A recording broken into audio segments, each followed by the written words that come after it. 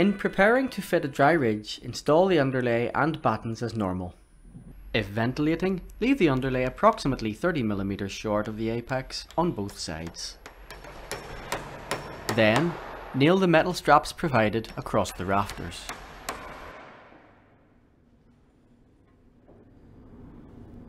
Bend the straps back and proceed to fit the top tiling batten.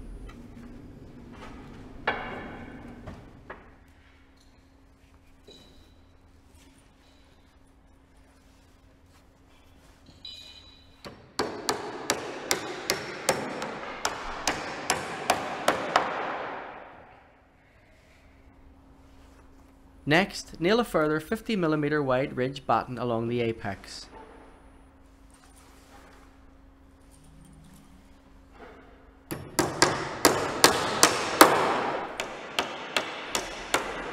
A second batten is then added if necessary to build up the height.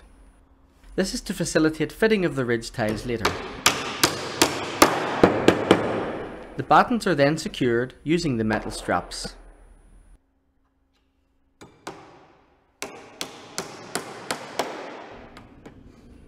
In this case, where a dry verge is also being fitted, the top verge units are put into place and the top rows of tiles fitted as normal.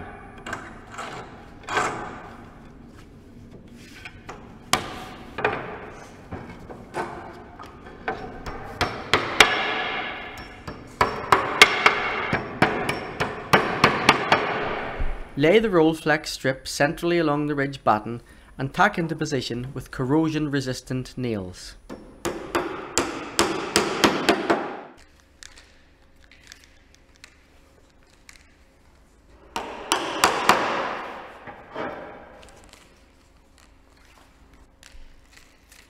Peel off the tape and press down firmly onto a dust-free surface.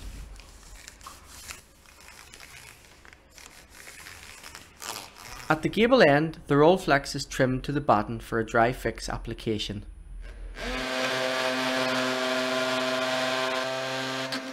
The end ridge tile is drilled, screwed and plated through the roll flex down into the ridge batten.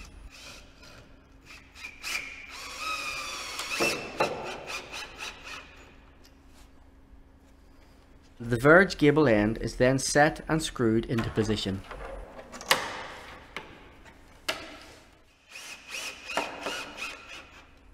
A flexible universal gasket is then used to join the ridge tiles, ensuring that the ridges are butted tight into the gasket.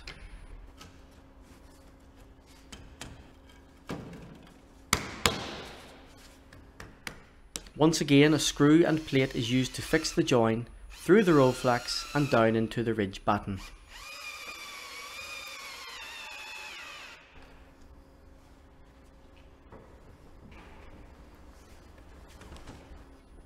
This process is repeated along the ridge, tile for tile.